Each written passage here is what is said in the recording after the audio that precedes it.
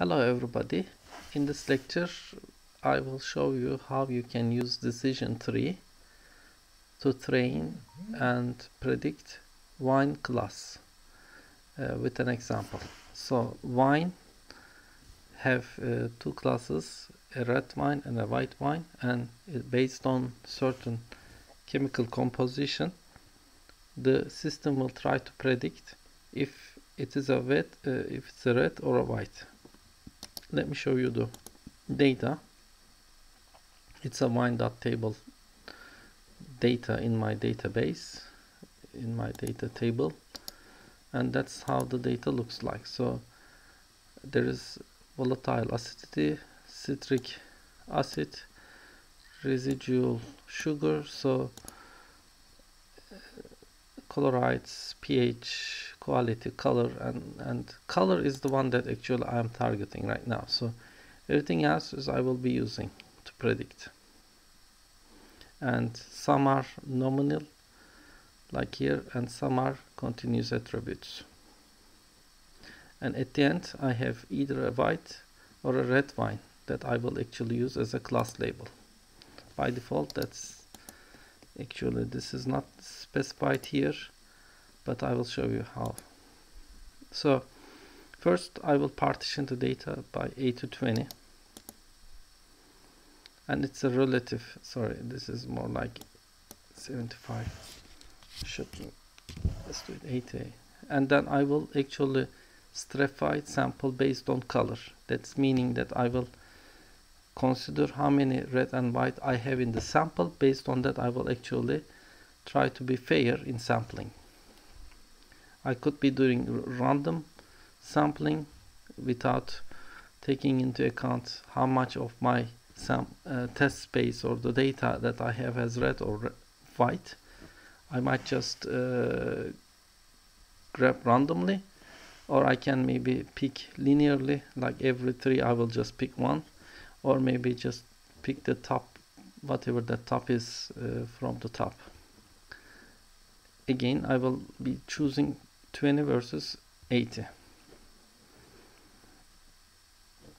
I can be using others, but basically I'm looking at color for this moment. I'm trying to classify based on the color. Okay, so there's two tables. One is first partition with training data, and the second partition, that's the remaining for testing. Here I will actually send this part of the data into decision tree learner, and I'm using class column as color. I might be using gain index or gain index or gain ratio, and you remember these from the lecture. I may be pruning, or I may choose not to prune, which I will talk later on. Pruning is basically reducing the number of leaves, so we have a limited decision tree. Minimum number of records per node, I can limit that, so I should have at least 8, or I can actually bring that down.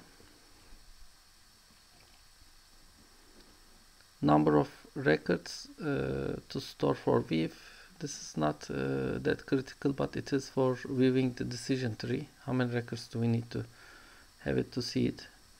It's not that critical, so probably you don't need to worry about this much. Average split point number of threads, that's about execution. Skip nominal columns without domain information. If there are such columns, it will not be considered. We have root split, we can force it to, otherwise we will leave it as is. And binary nominal splits, maximum number of nominal splits is 9, so if it is above 9 we will actually force it to binary split. Otherwise we can have nominal splits up to 9. PML settings, no true child strategy, return null prediction, missing value none, or I can actually use the last value predicted for the missing value. So basically most of them are probably default, but you can actually look at this decision tree learner and find out about it more, about what it means, each option means.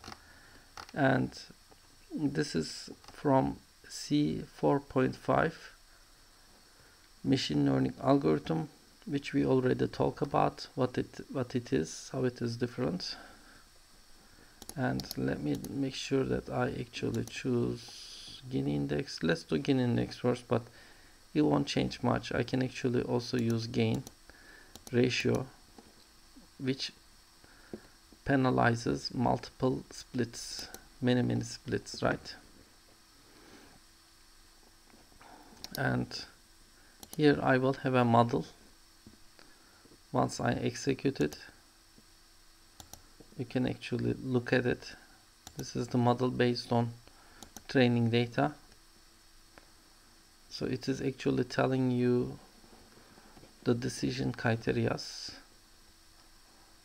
Total sulfur less or equal to value 66.5. So it is actually picking up this as a split point, but it could be doing others as well.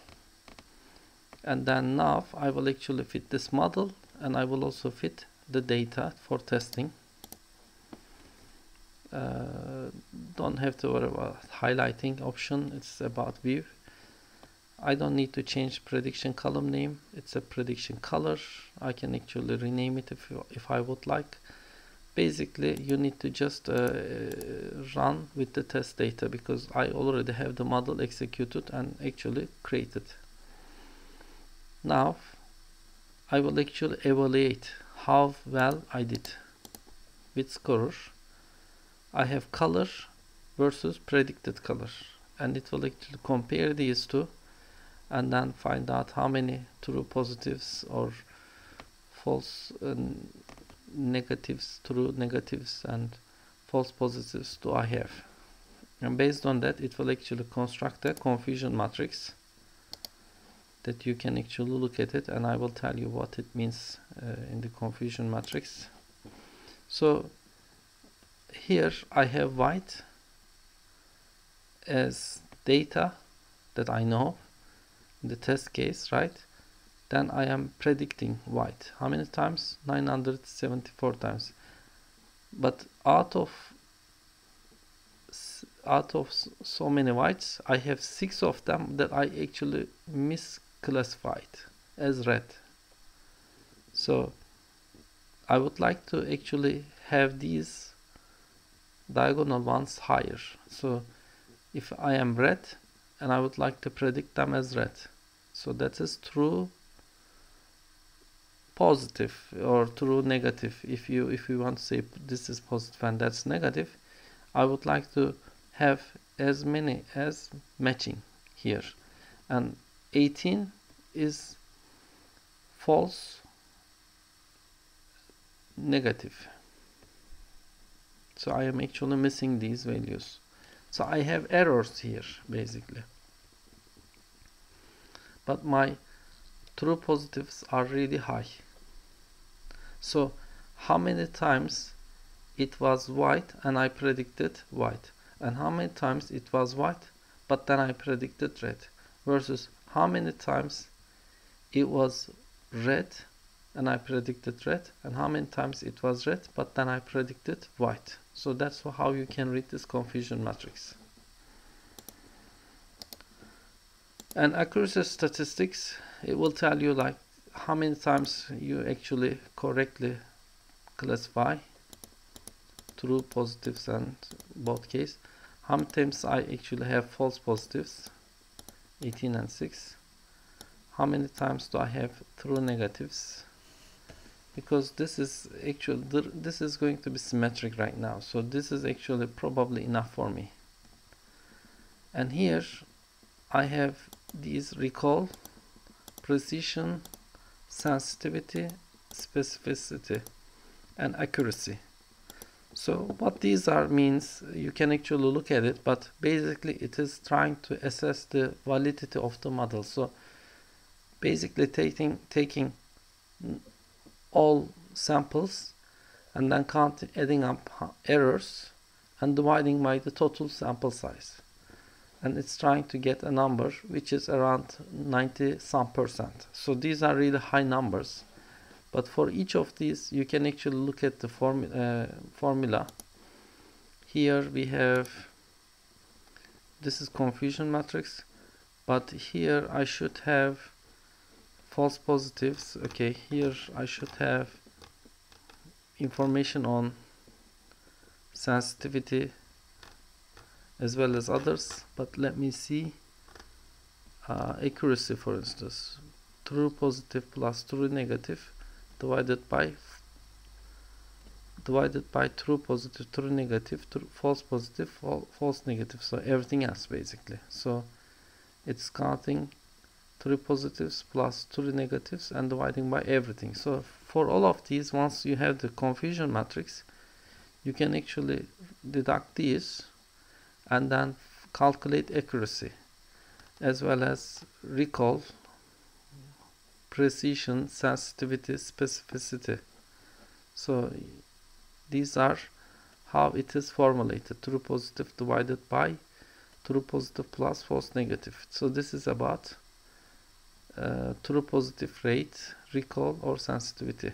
So basically we would like to have high numbers for those. So if it is almost close to 100%, then that's actually good. So this is how it works. So I have run this already. I created a model and then I ran the test. Now I would like to view it. So this is just about viewing. Standard settings I can choose, and I can look at my decision tree through this chart. So first, it is actually, as you click on it, it will give you information. This is my root, and I am actually first using total sulfur dioxide, and if it is less than 66.5, then I create another table and look at chlorides. And again, for chloride, I'm checking against 0.05, and it is going down each time I click on these. I can actually see how the tree is composed. So this is basically a decision tree and has bunch of values for these acid values, acidity, and actually you are going from top to bottom to decide which one works for the data that you have in the test case. And this is our decision tree that we can actually take and code it and have this model running. And if you look at it,